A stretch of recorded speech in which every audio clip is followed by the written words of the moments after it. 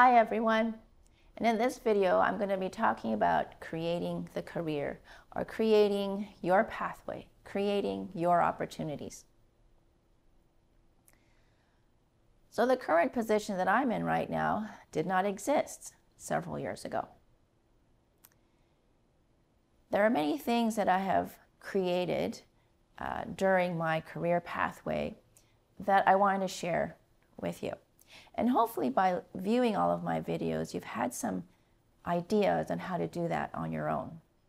So number one, as I talked about before, is you need to know yourself and what you love to do, what you're good at, and what you care about. That's really important to creating your own pathway. So I'll give you an example. When, ever since I was young, I was always interested in music, and I loved music. And I think I was fairly good at it. I was accompanying at various choirs throughout my high school and university years. And it's something that I wanted to build, maybe not as a primary career, but something that I wanted to do on the side. So as my little ones started to grow, I decided to teach them piano and teach them my joy for music. And through them, I realized that this is something that I really enjoyed doing. And then their friends would come over and they said, "Oh, you have a piano at home. I want to learn piano." And so organically, through my mom's network and the school network, I acquired some piano students and some music students that I hosted at my home. And it wasn't something that I said, "Oh, I want to create this music school and I want to have hundreds of students attend." It was something that I was doing one student at a time. And the other part that was a little bit different from, I guess, a traditional classical piano teacher was I really encouraged self-expression and creativity and composition. And that's something that was unique to me. That was different from other piano teachers. So I would always leave maybe 5 minutes of the classical sort of technical piano time with the composition time at a very young age. And I remember this one boy who came into the studio one day and he didn't look very good. And I said, "What's wrong?" And he said, "I'm stressed." I said, "You're only 8 years old. How can you be stressed?"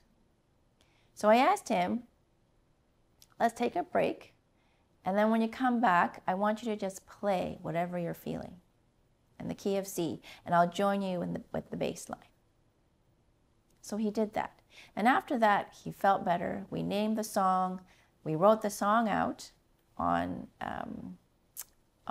sheets, on music sheets. And that way the student is motivated to express themselves, but also to learn how to write the notes on the sheet. So let's extrapolate that to my current career. It's not something that I said after my PhD, I'm going to be director of graduate professional development. But again, it's something that I was always interested in, even as a PhD student. So during my PhD, I realized there's not a lot of resources for students that don't want to become an academic. And so some colleagues and I decided to figure out what they were. So it started young, and then during my postdoc and during my professional years as a biotech scientist, I would always give back, and it's something that I was always interested in. So again, it's something that I liked to do and something that I cared about. And it was during one of these talks back to my alma mater where my radical collaboration, or my key, I guess, player to bring it back into graduate education, Dr. Reinhard Reitmeyer, was in the audience, which started this program. And again, it wasn't something that I wanted to, start, "Oh, I want to start this national program," but it was something I wanted to start with one student at a time. And so it started with one pilot course, which ended up going really well, and that blossomed into a part-time job, and that blossomed into a full-time job because it was going very well, and now I am also working with the Faculty of Medicine and the GLSE office. So creating your career is not something you can do overnight. It's not something that you can really, plan for at an early age in saying that's the job I'm going to apply to, because all of your jobs are probably not even created yet. You're going to be creating those jobs. But how do you do that is knowing what you love to do, knowing what you're good at, and then doing something that you care about. And with a PhD and a master's and a graduate degree, you will be able to be involved with higher education in bioeconomy or bioscience that you want to be involved in. So as a student, what can you do? So as a student, there are a few initiatives that have started because of sort of the spark that I give students in the class. So for example, one student said, well, I'm in a satellite hospital and there's no network there. There's no professional development programming there because it's far removed from the main campus. So he decided he's going to take that hole in the system and make that an opportunity. So that's a lesson as well, is if you feel something is missing, then you can take that as an opportunity to create something yourself. So he went and formed what is now the Sunnybrook Network and the Sunnybrook Peer Network. And now they have professional development programming, they invite guests over, and there's a sense of community out there.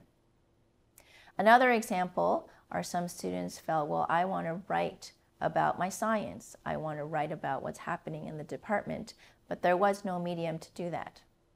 So then again, they took that as an opportunity to create something on their own, and they decided to form what's now Transcripts, which is a biochemistry student blog. Student seminars. That was something that the senior students wanted to help the junior students with, is to create better presentations.